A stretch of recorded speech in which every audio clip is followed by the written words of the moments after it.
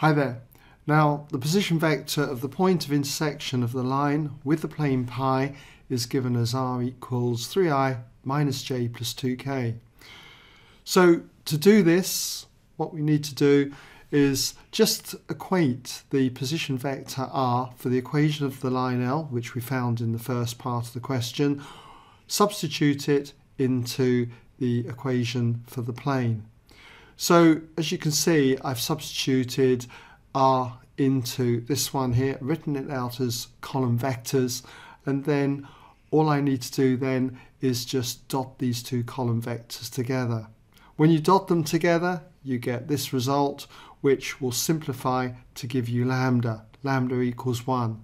And then you can substitute lambda equals 1 into equation 2 here and get that position vector. Okay?